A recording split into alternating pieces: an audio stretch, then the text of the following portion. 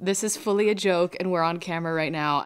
Oh, damn, I'm really that gullible bitch. Hey, what's up? I'm Fletcher, and today I'm gonna be prank calling my friends and family. This is phoning it in with Elle.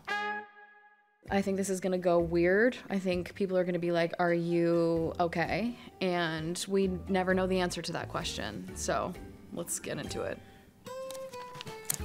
Say your label is pulling the album off streaming and you don't know why.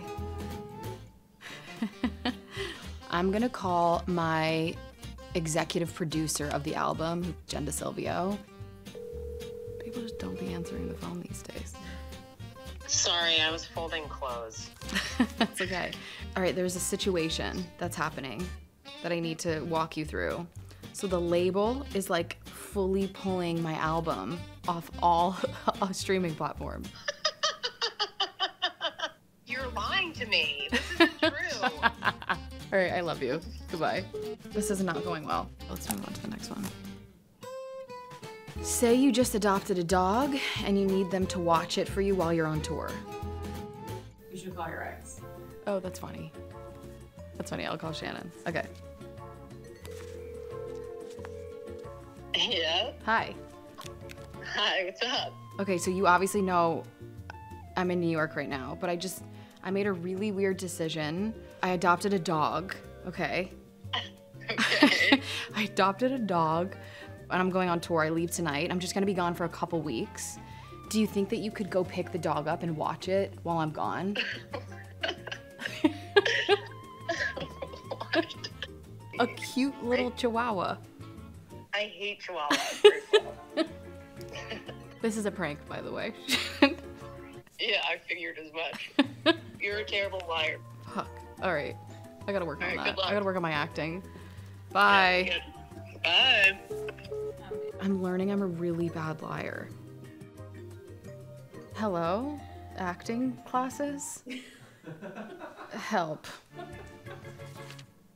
Confess you invested $25K in a social media company that turned out to be a scam. Okay, I'm gonna call... Let me call my dad now. I feel like that'll be good. I gotta call him on FaceTime. He's on a cruise. Oh, Hey, Dad. what's going on? What are you doing? Walking around the cruise ship having a couple cold Bloody Marys? There you go. Something happened. I know you've like always taught me so much about like being careful with my money and stuff, but I invested like $25,000 into a new social media app that like has turned out to be a full scam. It could be worse. But it's $25,000. We'll make it back. Don't worry about it. Just do another festival. All right, this is a prank, Dad, by the way. I guess I'll get the royalty check in the mail. Yep. Yeah, you will. I would have probably said, what the hell did you do? But I know I'm on the camera You know? How do you know you're on camera? because I feel it. The My set. bones. Hey, what's up, guys? How are you? Everybody's good. All right, love you, Dad. I love you guys. I'm literally a terrible liar. This is not going well. I don't like lying to people. So I literally am like, I immediately want to blow my own cover. My mom texted me, hey, please don't let Dad do anything crazy. Let's go to another one. Say your Instagram got hacked and make up a convo that got leaked. Like a convo of like sexting someone got out. I'm gonna call my best friend, Alex. Hi, sister. Okay, I'm like kind of freaking out right now, and I need you to like hear me out and like, cause I'm fucking panicking. Okay, my Instagram got hacked, and I was sexting somebody like in the DMs. Like I know it was like so reckless. People are starting to take screenshots and they're like posting it all over Twitter. I don't know what to do.